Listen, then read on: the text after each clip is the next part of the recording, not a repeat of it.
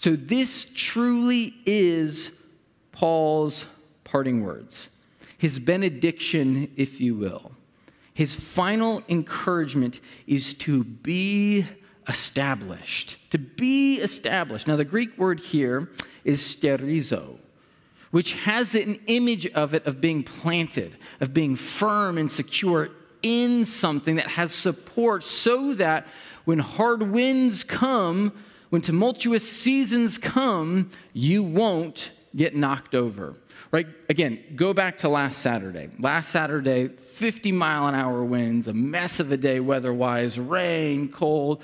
Once the weather calmed down, I think it was Sunday afternoon, I was walking our dog through the neighborhood, and there were branches just all over the place. Like branches down, small branches, big branches, everywhere. I actually like to pick up branches when they're blown off because I save them for my fire pit. And it's like, oh, I got kindling now. This is convenient. But there wasn't, what I noticed was there were branches, but there weren't any trees that were knocked over, right? Why? Because trees have root systems that go deep into the ground that secure them and establish them and give them a firm foundation so that when strong wind does come, it doesn't blow them over. And Paul is saying the call is to be established, to be firm, secure. Specifically, he says, in the gospel. He says, be on alert, beware, keep watch for contrary teaching that will come your way. The teaching that Paul has given, first and foremost, is the message of the gospel, the good news of Jesus Christ. That's where he starts his letter in the first few verses of chapter 1.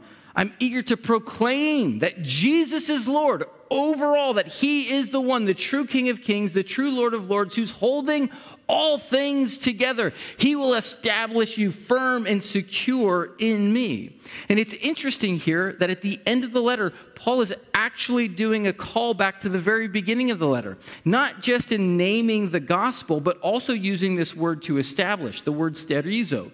So if you go to chapter 1, verse 11, Paul will say, I long to see you, right? He starts his letter saying, I can't wait to get to Rome to see you. He says, I want to impart some spiritual gift to you. I want to encourage you so that it will make you strong.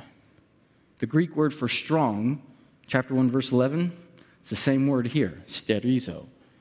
He says, I want you to be strong. It's where he starts his letter and where he finishes his letter. I want you to be established specifically in the gospel. Why? Because he goes on to say the gospel is the power of God.